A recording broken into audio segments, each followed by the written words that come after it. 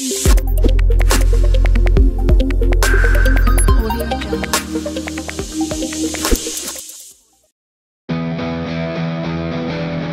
in the late 1960s, Dodge needed to find a way to get more speed out of their stock Charger race cars to turn their fortunes around on NASCAR superspeedways.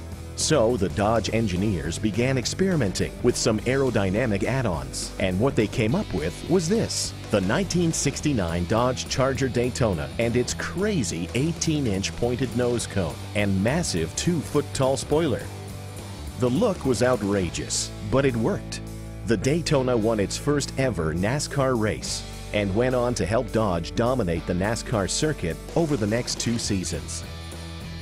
And in May 1970, it became the first stock car to break the 200 miles an hour barrier on a closed course at Talladega. What we want to find out today is just how well that crazy aero kit actually worked. So we brought this funky disco red and white Charger Daytona with us to the Ace Speed Labs wind tunnel in Oshawa, Ontario. For comparison, we've also brought along a stock 69 Dodge Charger and a 2015 Charger Hellcat, and we're going to put all 3 through the paces inside the Ace Speed Labs wind tunnel. What we're going to be looking at is front and rear lift and drag. Those would be the main ones.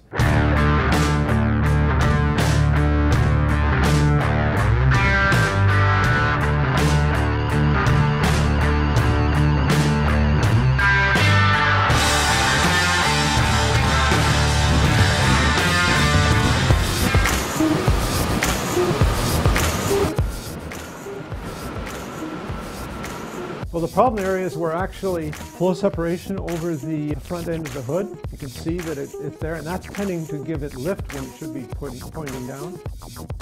There is some flow separation off the A-pillars, which in that year they were called drip panels, and they're just protuberances that cause flow separation, hence drag. That's not the shape of the rear. The rear glass is actually inward. So the flow separates. We're looking at some of the smoke flow, and you can see it literally tears off from the top and never reattaches. So that's a big source of drag.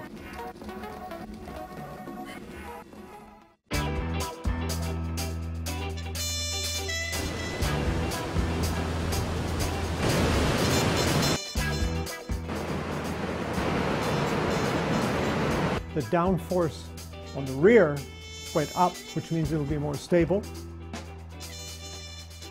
Surprising thing was the negative downforce or lift on the front was enormously reduced, which means it's more stable on the front as well.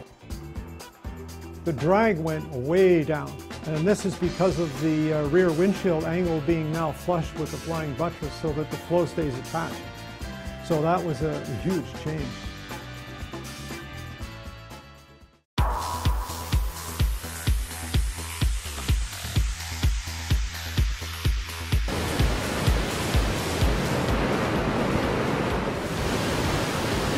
The first thing is that the drag is way down, so that means the fuel economy is better.